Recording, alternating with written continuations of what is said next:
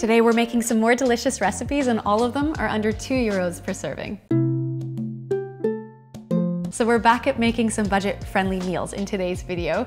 And just like last time, all of the recipes that we're gonna be making come out to be under €2 per serving, which is about $2 per serving. And every recipe makes 4 servings in total. So you can either enjoy it with the whole family or you can batch make it and store it in the fridge to enjoy as lunch or dinner throughout the week. And I just wanna disclaimer this again, that all of the prices we're gonna be sharing is based on what we were able to find at our own local grocery store here in the Netherlands. But we totally understand and recognize that prices might be either more or less depending on the country that you live in or which store you do your grocery shopping at. But more than anything, we're just kind of hoping that these recipes give you some ideas and inspiration on things that you can try yourself at home. And a brief thank you as well to Audible for partnering with us on today's video, but we're gonna chat more about them at the end. For now, let's get started on making some delicious recipes. For the first recipe, we're gonna be making this quick and creamy green leek and pea pasta, which will take about 20 minutes to whip together. We're gonna begin by doing some chopping. So first we're gonna thinly slice 4 cloves of garlic and thinly slice 2 stalks of green onions. Next, we're gonna use 1 large leek. I remember the first time I used this, I was pretty intimidated by it because I didn't know how to prepare it, but it's pretty straightforward. We just wanna cut off the base and the green part that's at the top of the leek because it's too fibrous to eat. But if you want, you can keep these, pop them in the freezer. They're still really, really flavorful, so they make for a good stock. Then what I like to do is slice my leek in half lengthwise and then wash it underneath some water just to get rid of the sand and mud that tends to get caught in between the layers. Then we can thinly slice it. But if you don't have any leeks at home, you can just feel free to use an onion or 2 here instead. Next, we're going to remove the seeds from 1 jalapeno and then we can finely chop this one up as well before moving on to a head of broccoli. And for the broccoli, I'm first going to remove the stem and cut away the fibrous outside, and then we can chop up the stem into small bite-sized pieces. We don't have to waste any of the broccoli here, we can use it all. We're then gonna add this to a bowl along with all the other veggies that we just cut up. And moving over to the stove, we're gonna heat a large pot on high heat, add in about a tablespoon of olive oil, and then when it's hot, we're going to add everything that we just chopped all at once into the pot along with a teaspoon of salt, and then give this all a mix. We want to add the salt at this stage because it helps to draw the water out of the veggies so they caramelize faster.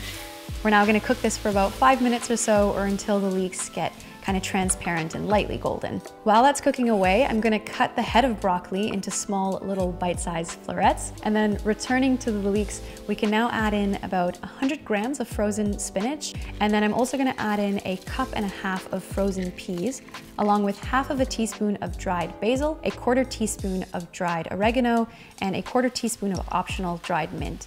Then we're gonna mix this and let it cook for about 5 to 6 minutes. While the spinach and peas are thawing out in the pot, we're going to cook some pasta. Here I'm using 400 grams of fusilli pasta that we're just gonna cook according to the package instructions. And then in the last couple minutes of the pasta cooking, we can add in the broccoli florets. Before we drain the pasta, I'm first gonna steal about 1/2 cup of the water that the pasta has been cooking in and transfer it over to the veggie pot. And then we can go ahead and drain the pasta and broccoli. Now we're gonna make the pasta sauce creamy using this 250 milliliter carton of a soy-based cooking cream, but if you don't have this at your local grocery store, you can just add in a can of coconut milk instead.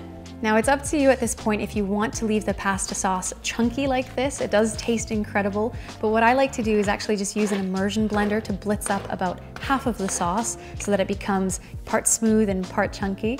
And then we can add the pasta and broccoli to the sauce and toss everything to coat. Once we've taken the pan off the heat, I highly recommend adding the juice from about 1/2 of a lemon before serving this one up. Once it's served up, feel free to garnish it with some more lemon wedges on the side, and I like to put some fresh basil leaves on top. Altogether, this recipe makes about 4 large servings or about 6 smaller ones, and if you're left with any extras, just pack it up to enjoy in the days that follow. The grand total for this recipe is €1.52 per serving, and if you choose to include the optional garnish at the end, the total will come to €1.69 per serving. For the next recipe, we're making a barbecue cauliflower pizza with a homemade pizza dough. So to start off with making the dough to a large bowl, we're gonna add in 2.5 cups plus 2 tablespoons of self-rising flour, along with a cup of lukewarm water, 2 tablespoons of olive oil, and a teaspoon of salt. Then we're gonna mix this all together, first with a spoon and then get in there with your hands. We're gonna knead this until we're left with a smooth, firm dough. And if you find that it's still a little bit too wet, you can add a teaspoon of additional flour at a time until you find that you can start to knead it. Once we've formed a little ball out of the dough, we can place a kitchen towel over it and let it sit and rest for about 20 minutes. While that's resting, we're gonna make the barbecued cauliflower. So for this, we're gonna need half of a head of cauliflower that we can cut up into small little bite-sized pieces before transferring it to a baking tray. Then to a bowl, we're gonna add in 3/4 of a cup of barbecue sauce and about half a teaspoon each of garlic powder and onion powder. And once we've given it a mix, we're going to pour half of the sauce over top of the cauliflower florets and then mix this together until it's all very well coated.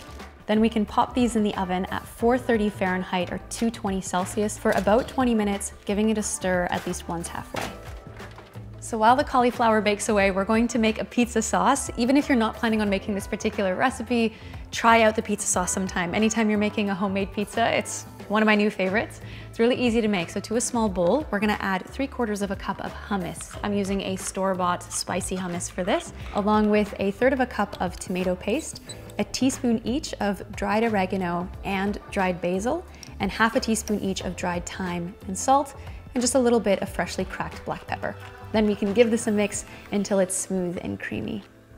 Now we can move on to rolling out our dough. So first we're going to lightly flour our surface before we transfer our dough onto it, and then divide the dough into two. Using one of the halves, we're going to start rolling. I'm going to roll this out until it's a rectangular shape that's about 25 by 35 centimeters, or about the size of my baking dish. And feel free to keep sprinkling on some flour as needed onto the surface, your rolling pin, or the top of the dough, just to prevent it from sticking. And then whenever you're ready, we can gently transfer it to a parchment-lined baking tray. If you'd like, you can work your fingers around the edges just to give it a little pinch and create a thin crust of sorts. We're now gonna repeat this with the second half of the pizza dough because we're gonna be making 2 pizzas in total. Next, we can divide that hummus and tomato pizza sauce over top of both pizza bases. We just want to spread it out until we're left with a nice even layer. And by now the cauliflower should also be done baking. So once we remove it from the oven, we're going to pour over the remaining barbecue sauce and then toss this to coat. Then we want to divide and distribute those barbecue cauliflower florets over both of the pizzas. And whenever you're ready, feel free to pop the pizzas back in the oven. We're gonna let this cook for about 20 minutes or until the crust is lightly golden, stopping once at the halfway point just to swap the positioning of the trays in the oven. While our pizzas bake, we're gonna whip together a very speedy garlic yogurt sauce. So to a bowl, we're gonna add in 3/4 of a cup of unsweetened plant-based yogurt, plus 2 cloves of crushed garlic and a 1/4 teaspoon of salt. Then mix this together, and I'm also going to thinly slice 1 stalk of green onion. When the pizzas are done, we can remove them from the oven, and when you're ready to enjoy it, we want to drizzle over top that garlic and yogurt sauce and then sprinkle over top some of the sliced scallions. These pizzas are packed full of so much flavor, from the hummus and tomato sauce as the base, to the barbecue sauce that's on the roasted cauliflower, to the garlicky yogurt drizzle that's on top. The total price for this recipe comes to just €1.62 per serving. For the final recipe, we're whipping up our take on one of Spain's most famous dishes, the paella. So first we're gonna begin by preparing the veggies, starting with 2 cloves of garlic that we're gonna finely mince, 1 medium onion that we're gonna chop up, 1 red bell pepper that we're gonna thinly slice, and here I'm going to reserve a few slices of it that we're gonna use later for garnish. And finally, we can dice up 2 medium tomatoes. To a large pan on medium-high heat, we're gonna add in a tablespoon of olive oil, and when it's hot, we're gonna add in the garlic and onion, along with a teaspoon of salt and half a teaspoon of ground black pepper. We're gonna cook this for about 2 to 3 minutes, or until the onions become translucent, and then we can add in the spices. So whenever you're ready, we're going to add in a teaspoon each of sweet smoked paprika and dried thyme, and half a teaspoon each of ground cumin, dried oregano, and cayenne pepper. We're gonna give this a stir and cook it for about 30 to 60 seconds. We just wanna toast those spices a bit. And next we can add in the bell peppers and tomatoes, cooking this for another couple minutes before we add in the rice. So for the rice, I'm gonna be using 1½ cups of the Spanish paella rice. We just found this at our local grocery store, but if you can't find that at yours, you could also use arborio rice, which is often used to make risottos or any other short grain rice that you can find. And then I'm actually not gonna wash it once I've measured it out. I'm just gonna add it straight to the pan, and we're gonna toast this for a minute or 2 before we add the liquid. For the liquid, I'm gonna add 2 vegetable bouillon cubes to a jug, along with a liter of boiling water, and then I'm gonna give it a mix so that the cubes dissolve. You could alternatively use vegetable stock here if you'd prefer. And then we're going to pour the liquid over the rice, and once the liquid has been added in, we actually don't want to stir it anymore. Traditionally, paella calls for saffron, which is one of the most expensive spices in the world by weight. So given that it's a €2 meal video, we are gonna keep it out for now, but if you do happen to have the spice at home, feel free to add in a little pinch, just a few threads or so. It's already gonna be enough to color the dish really nicely and give it a little bit of added flavor, but if you don't have it, leave this one out. We'll bring the rice to a gentle boil for a minute or two, and then we can reduce the heat down to a gentle simmer. We're gonna let this sit and cook uncovered for about 20 to 30 minutes or until the rice is tender and cooked through. While the rice cooks away, we're going to pour some boiling water over a cup of frozen peas just to thaw it out. And then I'm going to also grab a cup and a half of marinated artichoke hearts out of a jar that I'm then going to cut up into small bite-sized pieces. Coming back to the stove, once all of the liquid has been absorbed by the rice, we can give it a little taste test. Try to go for the rice that's on the outermost part of the pan. If you find that it is tender, but still a little bit firm, then it's cooked. But if it's feeling a little uncooked, feel free to add a little splash of warm broth or hot water and let it sit to cook for a few more minutes until all of the rice is tender and cooked through. When it is cooked through, we can add in half of the chopped up artichokes and half of the thawed green peas. We're gonna stir this gently into the rice, and then we're gonna add the other half of the artichoke hearts and the peas to the top, along with those bell pepper slices that we reserved. And then we're gonna remove the pan from the heat. Cover the pan with a lid, and then we wanna let it sit and rest for about 10 minutes. This resting period makes all the difference in taste and texture, so try not to skip it. After the 10 minutes are up, you're ready to serve the rice generously into some bowls. We garnished ours with a sprinkle of chopped up chives, but chopped parsley works equally well here too, and I highly recommend serving it together with some lemon wedges. The creaminess of the rice, together with the freshness from the marinated artichoke hearts and tomatoes, and then the warmth from the spices, makes this dish incredibly comforting and delicious. The total price for this recipe comes to €1.52 per serving, and if you include the optional garnishes, the total comes to €1.80 per serving. I think that's a wrap on the €2 meals that we wanted to share in today's video, but we have considered turning this into a little bit of a series. So if you think you're interested in more budget-friendly videos like this one, let us know in the comments below, along with any other suggestions you might have. We'll see you down there. And thank you again to Audible for partnering with us on today's video. I have been absorbing audiobooks since I finished university, so it's been about 5 years or so now. And I feel like it's just such a reliable place that I can go to anytime I want to learn something new from an expert in any particular field. Right now I'm listening to this audiobook. It's called Out of Your Mind, and it's by Alan Watts, who's a spiritual teacher and a philosopher of sorts.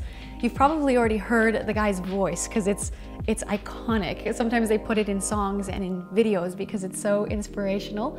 So this particular audiobook is a collection of 12 of his recorded lectures, and in it he shares different ways that we can look at the universe and our place in it.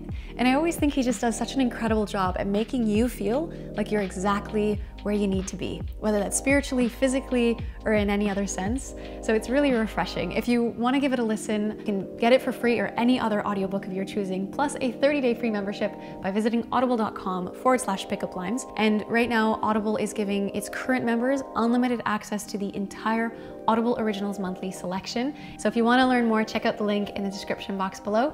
But I think that's it for today. I hope you guys enjoyed the video. Thanks a lot for watching. Pickup Lines signing off. We'll see you in the next video.